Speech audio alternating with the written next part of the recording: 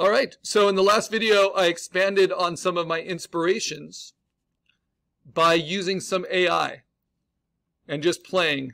So I'm going to bring those AI images in, and I'm going to put them just near the bottom here, and I'm going to flip them to kind of match the orientation of what I want to draw. Because I kind of like some of the hair in these. I don't know if I like the green eyebrows, but it's something.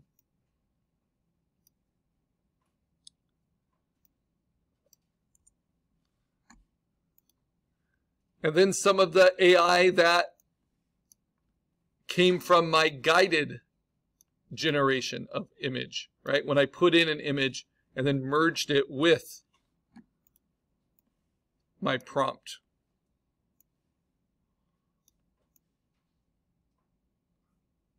And you can see that these images owe a lot to the guiding image I put in. All right, now just like I did before, I'm going to merge all of those layers. And I can go to Layer Merge, or the shortcut is Command E. And I'm just going to call this AI Inspiration.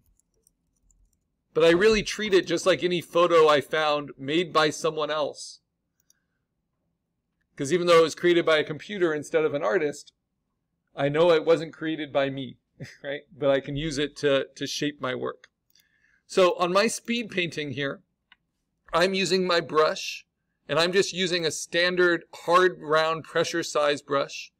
I'm using it at 100% hardness at a pretty large size because it's pressure sensitive, right? So I can go from thin to thick. But I'm only using it at about a 70% opacity. And that's so whenever the paint strokes overlap, you get new colors.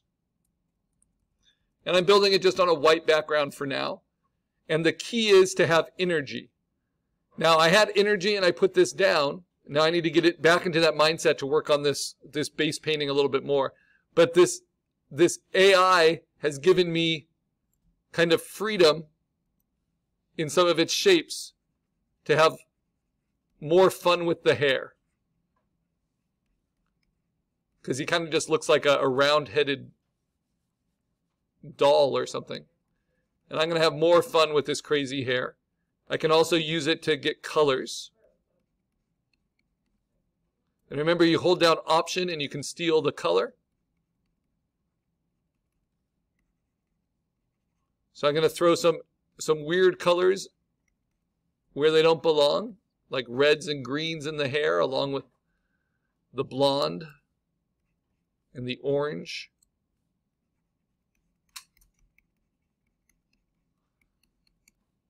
And then I like this idea of like this blue eyeshadow around the eyes.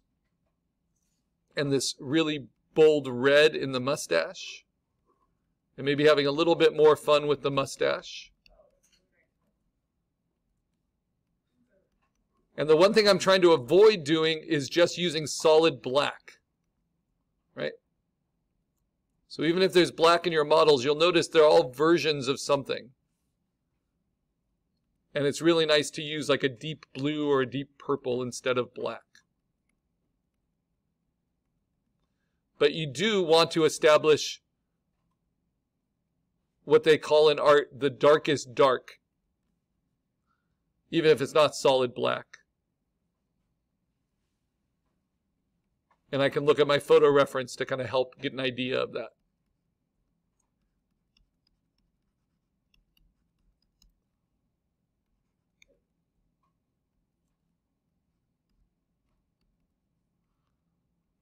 All right, now at this point, before I move on to more thoughtful and careful painting, I'm still trying to just use all this energy. The next thing I do is I take the advantages of digital art. You know, because everything I'm doing here I could just do with acrylic paint on a canvas or on a piece of paper. I could do with markers. There's nothing that says I need digital for this. So let's take advantage of digital a little bit. And I painted, and I just kind of created my forms But now I can judge them a little bit. And it's all on one layer. So what I'm going to do is just make a duplicate of that, turn off the one underneath, and then hit Command T. And I'm going to hold down Shift and just distort it a little bit. So I'm going to make it narrower. I might make it bigger. I might tilt it.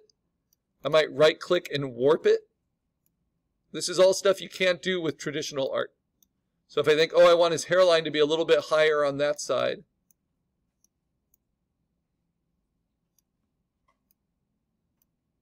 This is how you kind of turn it into more of a caricature, where you can really play with it. And I haven't given him much room for his neck at all. So what I might do at this stage is just kind of cut it up with my lasso. This is all just loose painting. This is why it's nice sometimes not to have to work underneath line art. And then I transform that individually. You know, I might move it down and then warp it, change its proportions.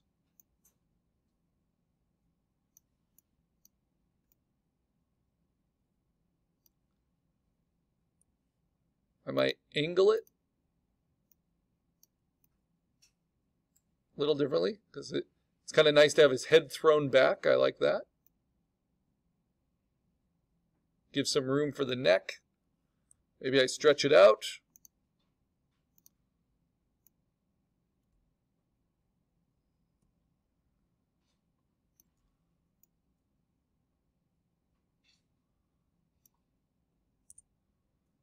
And maybe I play with, no, I think his eye is fine. I can move his eye around, his nose around and stuff, but it's easier. That's all just on one layer just to keep painting. So now I'm just going to fill that in.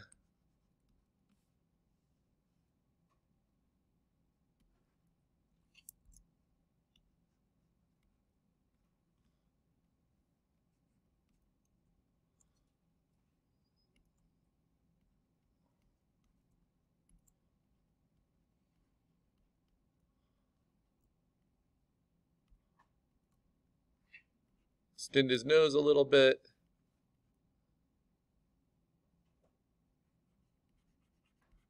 More shine on the forehead and around the eye. Then I'm going to open his mouth.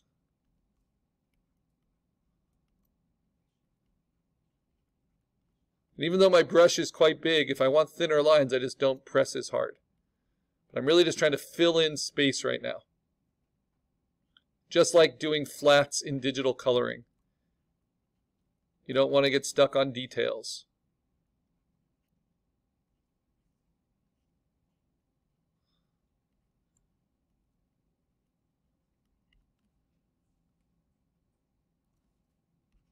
Then I'm going to throw in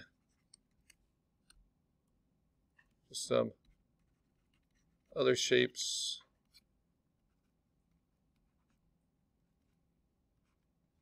Some tones. All right, so why did I do it on a duplicate? Well, you can see it was like this.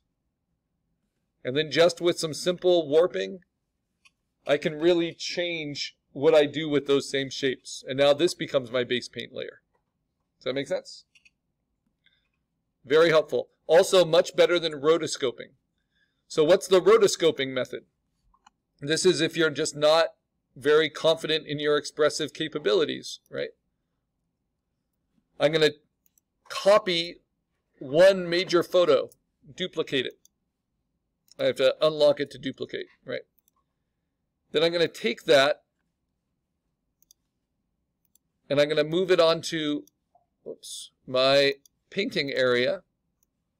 And even though it's low resolution, I'm going to transform it to be the size I want to paint, like that, right? And then I can take its opacity down. And then what rotoscoping is you make a new layer and you just paint directly on top of it. So the sketch method to start would be, I would use a much thinner, smaller brush, and I might use like a lighter color, and then I would kind of analyze it. Okay, I'd say, oh, here's his cranium, here's the direction, which is called kind of the action line of his eyes, here are his eyebrows, we're just painting right on top of the photo reference. This is like that Beyonce kind of airbrushed one that's in the assignment directions, as an example. So one is shape-based painting, and this is more sketch-based. This is more analytical, the other is more synthetic. If you're looking at art history approaches. He has that big 70s collar. That can be fun to play with. Now what's helpful about this is it can show you things about your subject, whether it's an animal or a person, you know, that you might not have really been paying attention to. And then the mustache, all right here. So basic shapes. What does it look like without the photo? It looks like that. So then rotoscoping might also mean that I paint directly on top of it. I could even steal colors and then paint. And there are even tools in Photoshop that I'm not going to go into, but if you want to play with them, they're called the mixer brush, which will, all with one tool, steal a color from a layer underneath and paint it onto the layer you're on. And they're kind of just custom made for rotoscoping. So that you're kind of filling in the colors in the areas as you go. And if you have real trouble seeing where shadows are, trying to figure out their colors, that's a way you can go, but it's very limited to that one photo, right? But what I can do is I can use these two together. And I can take, let's see, this sketch, and I can layer it. Let's try to make it really, really clear. There we go, with color dodge. And now I can stretch my sketch and kind of use it over my shape painting. And now, to finish up my speed painting, what I'm going to do is just carve away with my lasso things that fall really far outside of the sketch.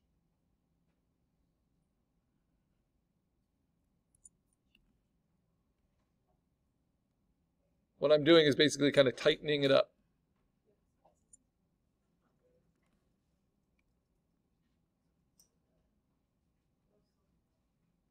I could also just move things around, like this tie. The thing I drew really goes right there, instead of where I had it.